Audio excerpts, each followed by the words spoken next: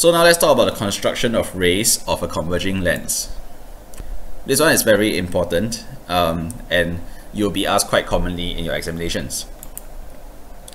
So there are 3 rules for drawing ray diagrams. You follow the steps 1, 2 and 3. Okay, so rule number 1, which is what I call the basic rule, is an incident ray passes through the optical center C without bending, which means any light ray that goes through the optical center will not bend. It will not be affected by the lens effect.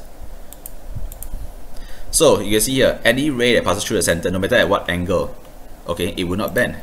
Even going straight, horizontally, diagonally, or even like this, or even from the back. If it comes from the opposite side, if it goes through the optical center, it will not bend. Now, the second rule is that any incident ray that is parallel to the principal axis will be refracted by the lens and it will pass through F, the focal point, no matter at what point of the lens it goes into. So, if the light ray comes from here, it will bend at this point and pass through the focal point. Similarly, at anywhere, as long as it's parallel to the principal axis, if it hits the lens here, it will bend and go through the focal point. You can see here there is less of a bend, and here there is more of a bend. This also works in the opposite direction.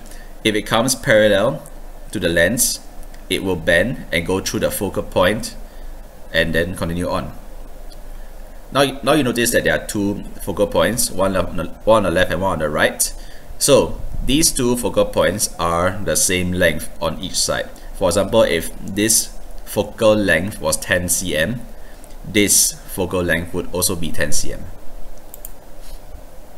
So the third rule is that any incident ray that passes through F and hits the lens would then become parallel to the principal axis.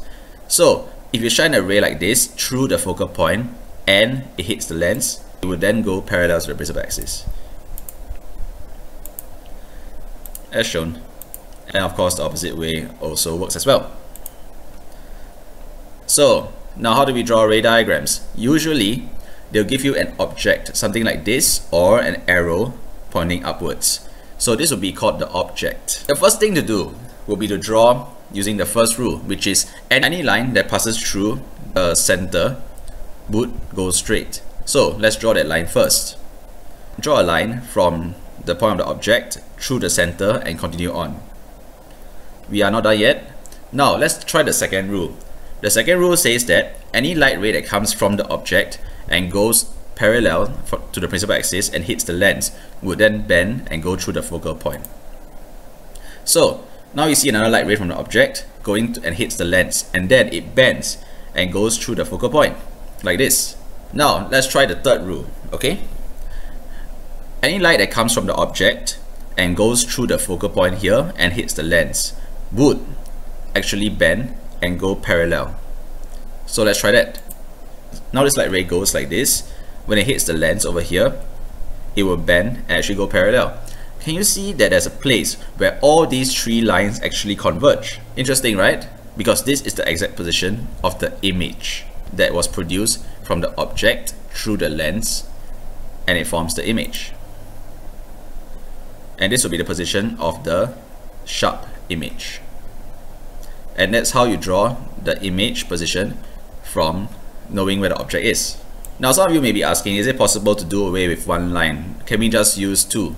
Like for example the first rule and the second rule only. Would it get me the same results? The answer is yes. If you just drew 2, you will get the same position of the image.